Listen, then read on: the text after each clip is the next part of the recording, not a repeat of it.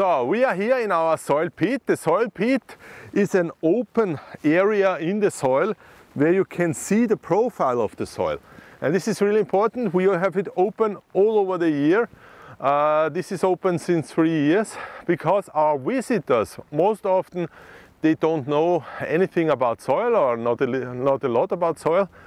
And we only know from stepping on the soil, but not stepping in the soil. And here you can touch, you can grab the soil, you can see the difference between the topsoil and the subsoil, and you can see how the soil, how the roots work in the soil, and also how the earthworm burrows work in the soil. And what we see here is a good, we can really clearly see the difference between the topsoil, the soil that is rich in organic matter and therefore it's much darker, and the subsoil. And here you can still see the plow pen. So you can still see where the plow was working and where the plow was mixing up the topsoil. So it has more or less the same color. And even if plowing was stopped here 25-30 years ago, but you can see the earthworms, they start to connect the topsoil with the subsoil. So this is something that's going on here. But much more interesting is what we did. And this is still also a question of research.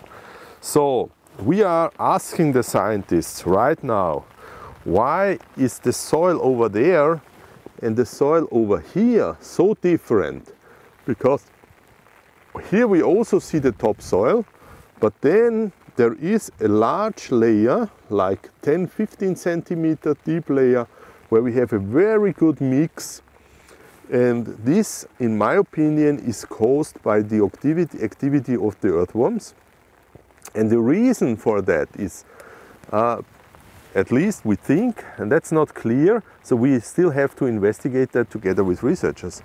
We had mulch, so we had organic matter here for the last 4 years on the top of the soil. So we put mulch here on the top of the soil, and therefore we think we supported the earthworms, we supported the activity of the earthworms. And what they did, the earthworms, as you can see here, this is an earthworm burrow, this is an earthworm burrow, this is an earthworm burrow, this is an earthworm burrow. So there is a lot of earthworm activity, and the earthworms move up and down, and they start growing the topsoil down into the subsoil. So this would be fantastic if it works, and we can not prove it in a way, but we can also look when we remove the soil debris that we've taken over back from here. When we remove them, we often find a lot of earthworms in here, and here is already one, here is another one. You can see. So they are, and here is another one, and maybe I can move that better with my hand. So here you see an earthworm, here you see an earthworm, and if you move down here, you can see lots of earthworm activity. Here you see large earthworms, Lumbricus terrestris. Here is another one. So there is a lot of activity, and the earthworms are very active in this area. These are two different species, by the way, and here is another one. So these earthworms are working in the subsoil and connecting, and here you can see another one and another one. So there is lots of activity, and these earthworms, here is another one. And we think we promoted their work through this mulch, through the organic layer on top of the soil.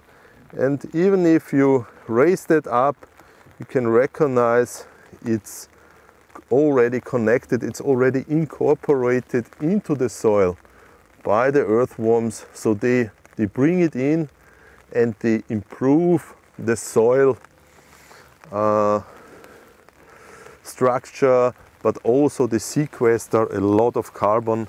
And new research shows that the earthworm compost, so the shit of the earthworms actually, contributes to carbon sequestration heavily, even if at the beginning the earthworm's activity also contribute to carbon dioxide release, but on a long-term effect, it seems that the earthworm compost is much more stable, the carbon is much more stable in the soil, and therefore nowadays scientists consider earthworms even as a strong contributor to climate protection.